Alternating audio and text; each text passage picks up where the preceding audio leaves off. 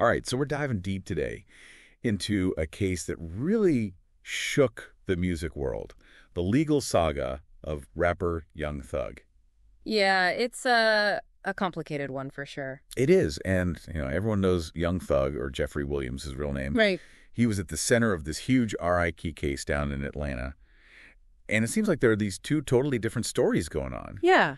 You've got the prosecutors saying he's leading this violent gang, and then you have Young Thug saying he's just an artist who got caught up in the wrong scene. Absolutely. So we'll be looking at all of it.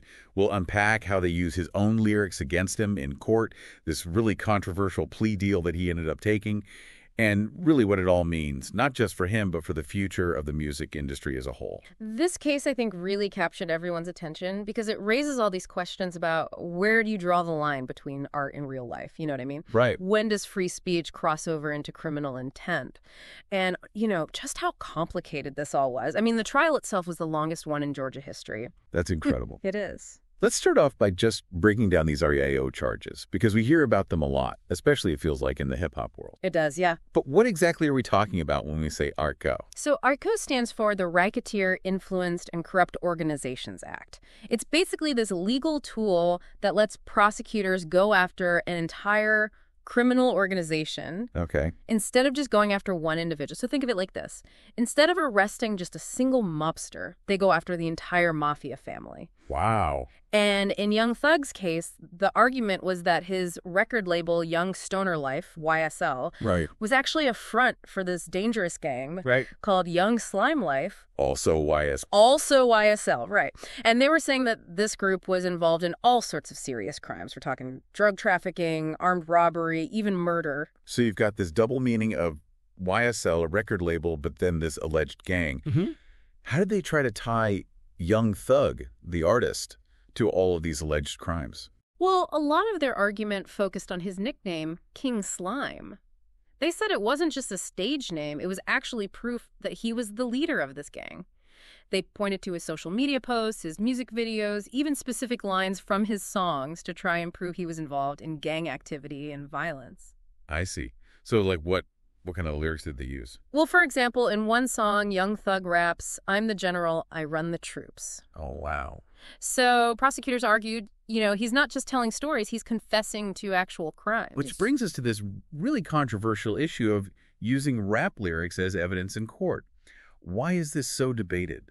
Well, a lot of critics say that using lyrics this way is just inherently unfair, and that it could even be racially biased. They point out that rap music relies heavily on storytelling and exaggeration. It's braggadocio. It's meant to be art, not a literal confession. Right. And they're worried that this sets a dangerous precedent because you could end up punishing artists, especially hip-hop artists, for their creative work, even if there's no actual proof of them committing a crime. So what was Young Thug's side of all this?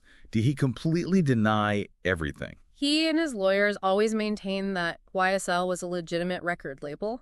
It was just a group of artists, friends. And they said the whole Slime Life thing was just a shared lifestyle, an image. Yeah.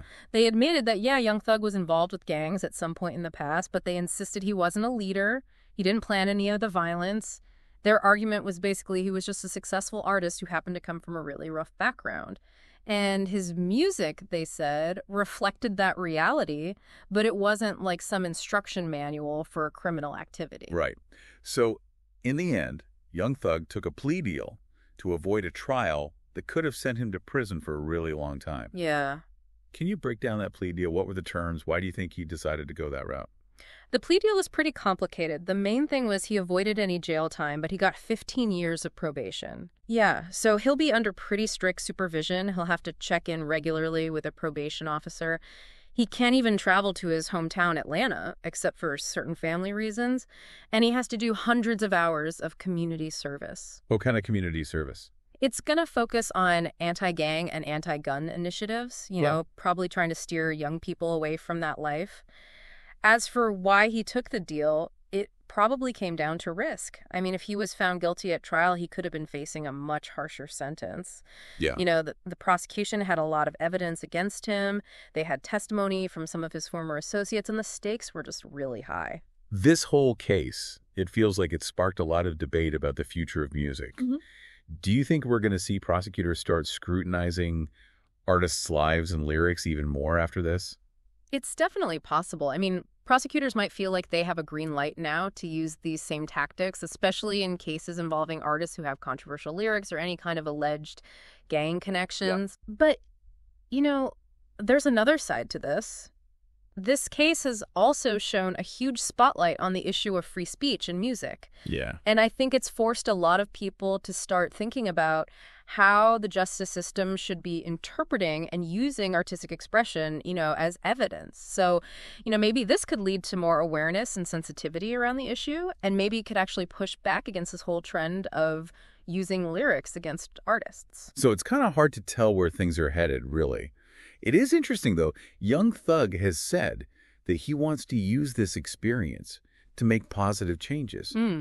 What are your thoughts on what he might do and just the overall impact of this case going forward? It's tough to say what the future holds for Young Thug. Yeah. But there's no doubt he's a talented artist and he has a big platform, so he could really use this experience to speak out about criminal justice reform or maybe even mentor some young people who are dealing with similar challenges to what he faced growing up. But, bigger picture, this case really highlighted the complicated relationship between art and the law.